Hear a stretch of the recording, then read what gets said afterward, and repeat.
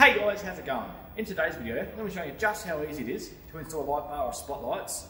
Don't worry, I'll run through all the wiring and show you that it's really not that complicated. Alright, let's get to it.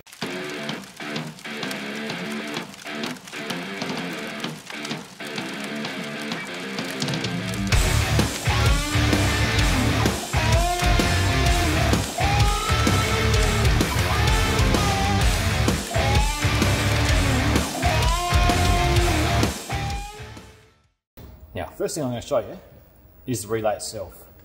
That's the relay holder, and that's the relay. It comes on and off like that. That's all it is. Now, what I'll do, I'll open this up so I can show you exactly what's inside and how it all works, so that you understand each wire and what it does. All right, let's have a look. Now, the easiest way to explain this, a relay is actually a switch. So you actually have your power from your lights coming from your battery in here and then out again through here and going to your light. But to be able to switch it, it needs a positive and a negative to be able to switch the switch inside the relay. So you have your negative coming out here and your positive coming out here. This positive runs along, goes to your switch in your dash, and out of your switch comes back along this red wire here and plugs straight into your high beam. And that's how when it picks up a signal for the high beam, it will send the signal through here, and because that's earth to the body, this side here, that'll trip that relay and it will turn it on and allow the power to run through to your light. Now, that's fine with most cars, but some older cars, like my Hilux and this Kluger I'm working on today, they're what's called negative switching. So you can't pick up a positive signal from the headlight itself. I'll explain why in a minute. But what we're going to do to avoid that, this one here, you would normally earth to the body. Now, they've made them pretty easy these days. Simply unconnect that one, because that's normally your earth. And what you do, you grab this red wire here and connect that straight to the white. And now what it's doing, because you've got your positive going in here, that's joint onto that, it's sending the positive through here. So now rather than having a negative, that's sending a positive signal through here as well. So, like I said, normally you've got your positive through here as well, so that means you've got two positives at the moment. So that's not going to trip it. I'll go to the car and show you what happens at the car. Yeah, easiest way to explain negative switching, put my test light up to the negative on the battery. This is what a standard light would look like. You have a positive signal on one side, and if I just put that on the positive battery there, and test the other side, lights up green, that's a negative. So you have a positive and a negative. So your red wire on your relay pickup would always hook up to the positive.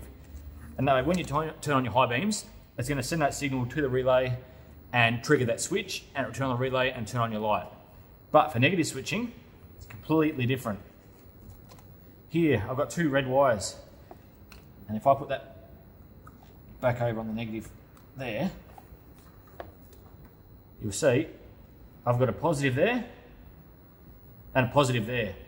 So that's already live. Like, how are you going to pick up off of that? So let's have a look when I turn on the high beams and see what that does.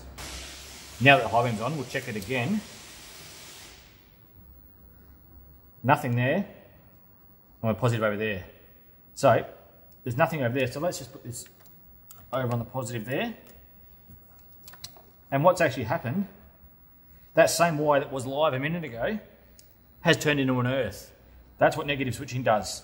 You have multiple wires on your headlights, even if you've got 3 wires on your headlights, they're all different. Several might be live all the time.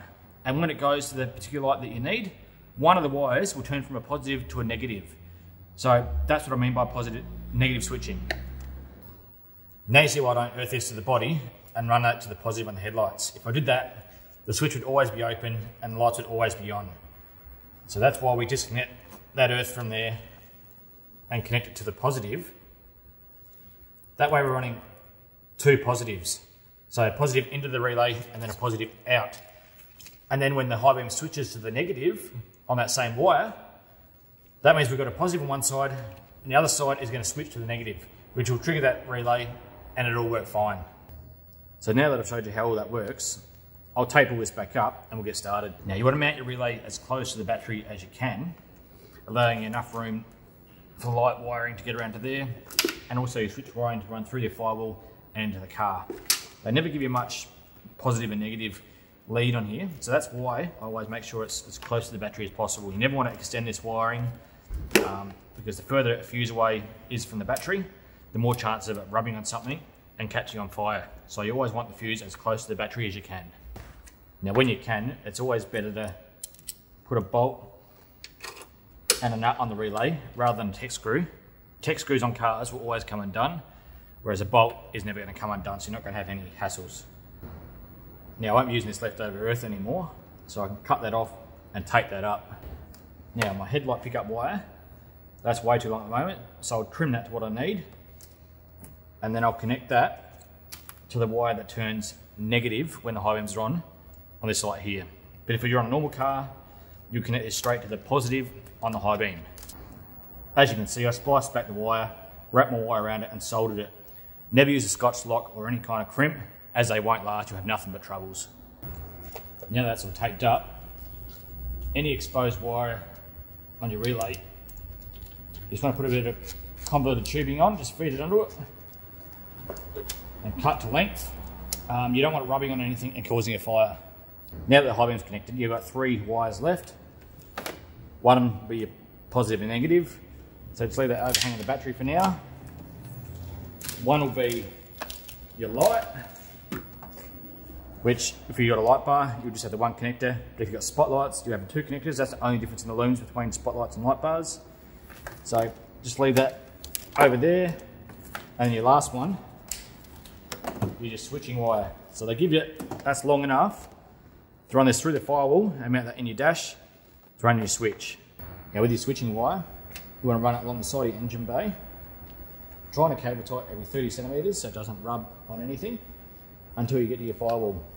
You want to find the grommets on your firewall. A lot of them have little nipples. You can cut off the nipple and push straight through. This one doesn't have it. So I've got this little piece of metal here. Feed in here, tape it up, put a bit of silicone spray on it and push it through very gently. Be very cautious, there's a lot of wires in here. You want to try and go to the sides of that. If you pinch one of those wires, it's going to be very difficult to fix. Now once you fed it through the firewall, you want to run it along your dash underneath, come out near your steering wheel. You want to find one of these blanking plugs, if your car's got one. Pull that out, run your wiring through it. Cut any excess off. Now there's multiple plugs available. This one come with this style here, but I was happy with that. There's also your little rocker, your toggle switch, but what I'm going with is a proper button. It's going to sit in there neatly and it's going to look very professional. Now you notice there's 3 wires here. Your red, that's my input straight from the headlight, so that runs straight to the switch here, runs through the switch, back out the blue, and that blue runs straight to the relay that I showed you before as well. And there's a black earth here. If you've got negative switching, never use this black earth. Your lights will not work at all. That's the biggest hassle people have with lights not working with negative switching, is they connect this earth and then it won't work. The only reason you connect this earth is if you don't have negative switching, you've just got a normal car. What that does when you earth that to somewhere here, that will illuminate your switch, so you've got a little light on your switch. That's all that does. So if you've got negative switching, do not connect that.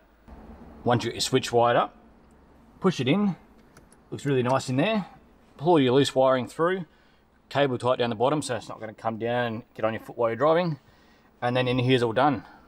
Now normally I'd always mount the light bar to a nudge bar or a bull bar, but as this vehicle doesn't have one, I've had to go for that $20 mount off of eBay. So all you do is you unscrew your number plate, put that there, your number plate back on there, screw that on, then the light bar bolts straight on top. It's that simple. Only trouble with those mounts, a lot of people have issues because it's only attached to the bumper. It flexes a lot. So as you can see through here, there's a foam absorber and then there's steel impact absorber.